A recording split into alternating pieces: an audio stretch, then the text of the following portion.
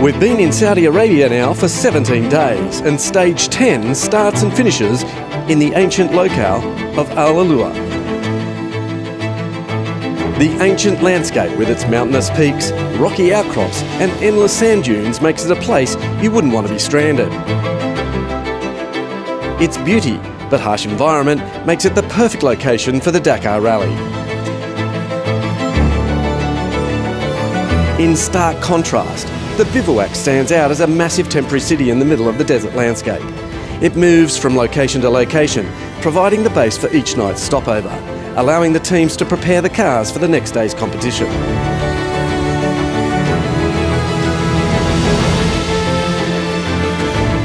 For Glenn and Dale, it was another challenging day. Glenn, day 10 of the Dakar. Not the best one for you. You've struggled and fought out there again today.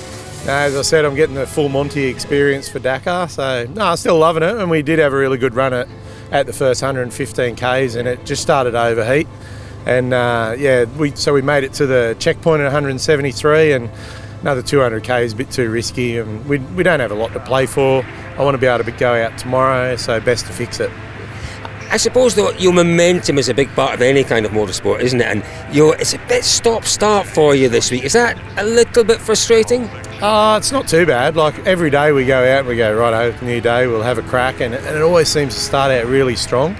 And I said to Dale, you know, like you get some of those dunes or some of those sand tracks and you nail them, and it's a bit like a game of golf. You think, how good am I? And then you hit the next hump and yeah, maybe I'm not so good, but it's not too bad. It's just the as soon as you have that problem, and then like for the last 50 Ks, for example, today when it was overheating, you tend to have more near misses when you're driving at 60% than 100%. So sometimes better to pull out and have another crack tomorrow.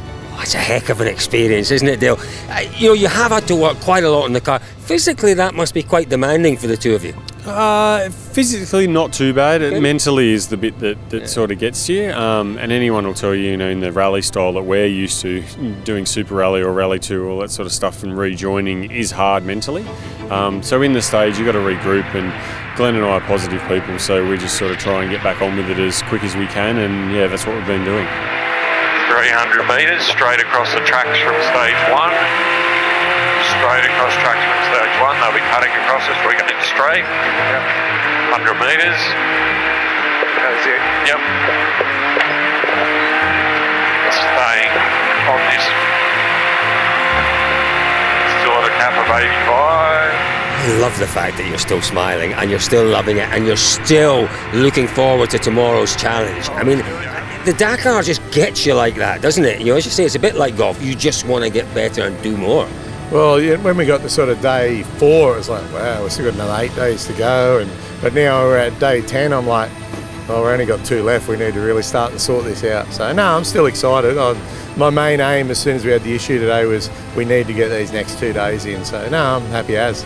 Comfortable they're going to sort that car for tomorrow, boys? Yeah, look, we keep driving past people in the stages, and even if we're limping through at the time, however the situation is for us, we look at them and think, we're not in that bad of a situation, and some poor buggers are still back there with office jobs at home, aren't they? So we're still having the time of our lives. This is not a bad office, is it? If you want an office, look around, it's not bad at all. No, it's terrible. I need to go back home and pay to do it again, work up some money to do it again, but no, it's been a lot of fun. Good luck tomorrow. It's a testing day tomorrow. What do you know about the stage tomorrow, Glenn?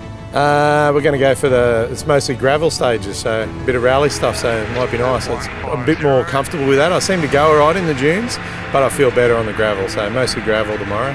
It's been a joy watching you out in the stages, boys. I actually caught up with you yesterday. I was standing on top of a dune and I spotted the Aussie flag, and it was, you were moving, you were motoring, that is for sure. It doesn't matter, these, what class are you in? You're the SSV Challenger class? Yeah. They still move across those dunes, don't they? Yeah, they're great in the dunes. That's actually where we pick up most of our time, even with the T1s and T1 Pluses, is in the dunes. Yeah, they smoke us on the flats, but the rest is pretty good. I enjoyed watching you yesterday, boys. The best of luck tomorrow.